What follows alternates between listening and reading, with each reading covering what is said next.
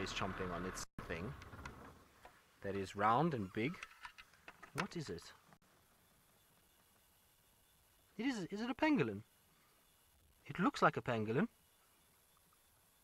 It is a pangolin. It's a pangolin. Look at that, guys. That's ridiculous. So the lions are busy playing with a pangolin. No, man. What are the chances? That's crazy. Now, this is a super rare animal. And what are the chances of them playing with a pangolin? No, I don't believe it.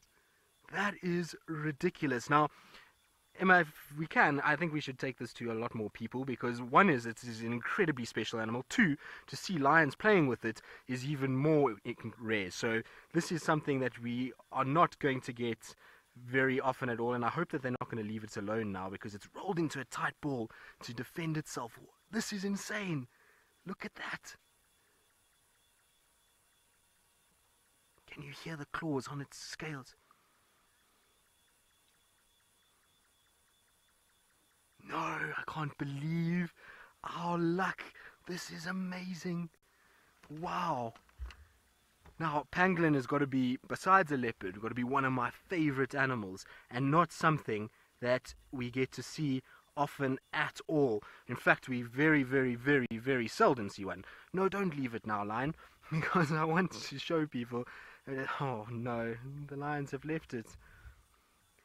Mrs. Lapwing, he has been playing soccer now. Let's see if the pangolin's okay. Should be okay. When they roll up like that, they're going to be kind of together. Now, it's actually my fault, because I was so far away that I didn't notice that that's what they had found. Oh, that is ridiculous. Now, come on, little one. You're going to have to unroll at some point so that we can see you. So we were with a pride of lions, and they found this poor little pangolin and played with it for a while. And that's why it's all curled up the way that it is because it's feeling very defensive of the lions. And so we've been sitting with it in the hope that it will wake up and it will start to move. So if you have a car on, often what happens with these guys is they feel safe to start unraveling. Look, there you go. Isn't that incredible?